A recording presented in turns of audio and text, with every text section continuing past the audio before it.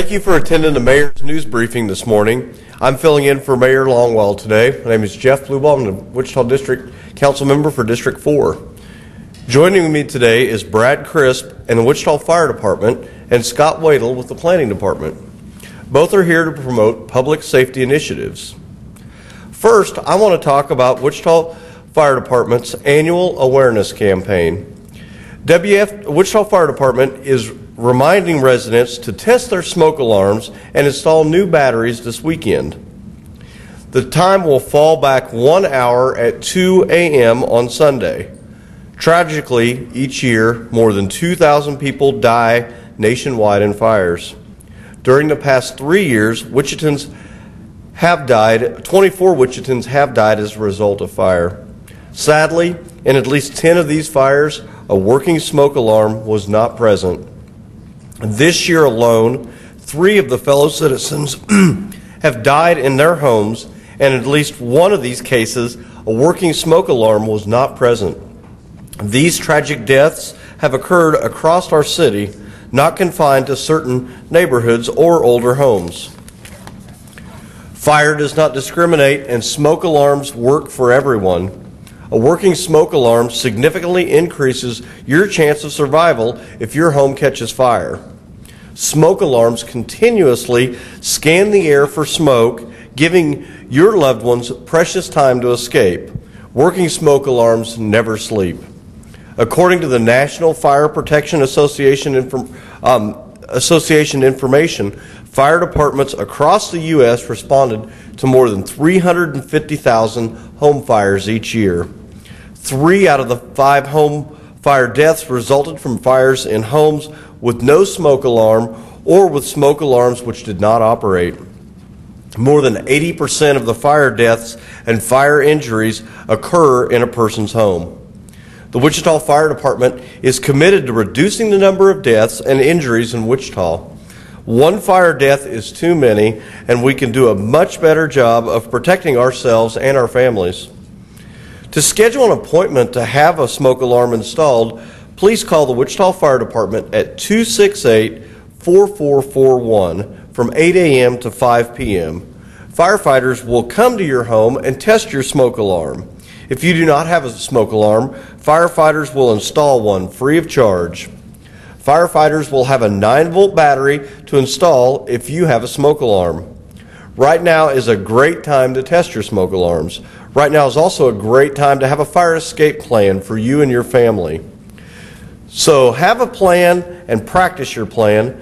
Make certain members of your family know how to get out of your home. Have a secondary way to escape as well. Get out and stay out. Now I'd like to talk a little bit about bicycle safety.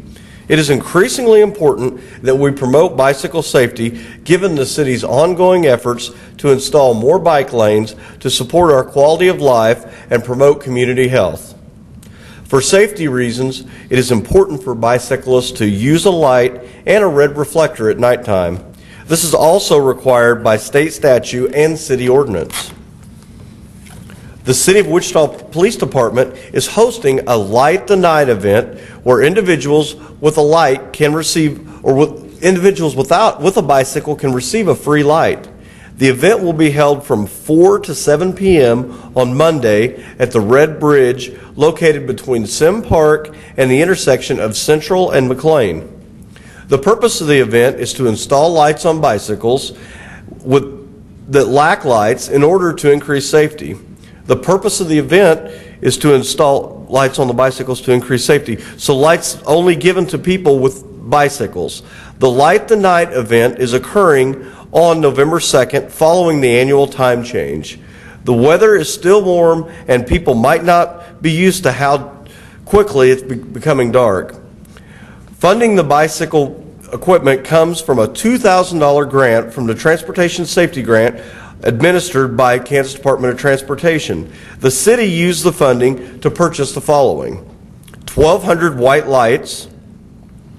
bicycle lights, 250 red bicycle lights, 65 reflector sets, 400 bells, 500 bicycle guides in English, 100 bicycling guides in Spanish. The equipment and materials have been distributed in the following ways: at neighborhood city halls, at the planning department, using a walk-up box in the lobby, by the homeless outreach team, by the park department, and at city recreation centers, and the Wichita Police Department through the Light the Night event. Also, I should note that on Tuesday, the City Council approved a contract for a second round of federal transportation safety funding from the Kansas Department of Transportation. Once the contract is approved by KDOT, then the city will purchase additional bicycle safety equipment, additional educational materials, and related advertising to increase public awareness and safety.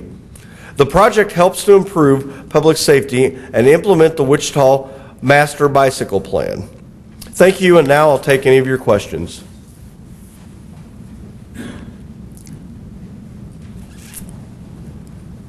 Any questions? Any questions?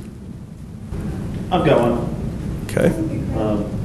Notice that Bombardier had canceled a Learjet 85 program.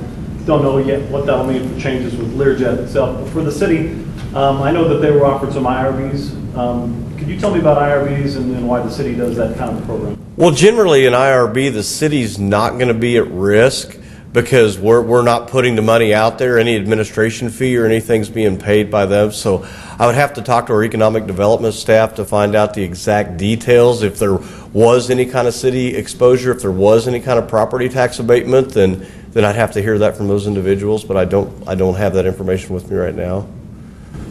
One other off thing. Tomorrow's the anniversary of the tragic plane crash out at Mid-Continent. Anything associated with that you could tell me, and also the status of flight safety?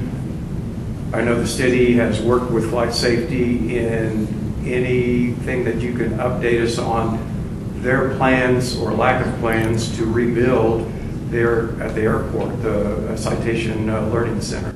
I'm glad you asked that question because for the last year we've worked closely with flight safety regarding the damaged building. The remaining structure will be removed at their cost and the land will be returned to the city for future development opportunities.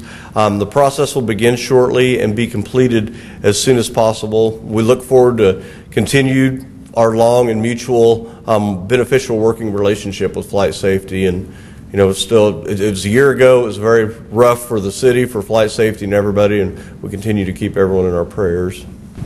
But does that signal that they won't be building the Citation Learning Center back then there or anywhere in Wichita, or what's the status of that? I don't have any information on that. That comment's just about that property. Just about that property. And right. That's why I was wondering, because since it was there before, what you're saying is it's returning back to the city and so that something else can be developed there. I mean, to my knowledge, they have several facilities throughout the city. So I can't say specifically I don't know that it's going to be going in that location.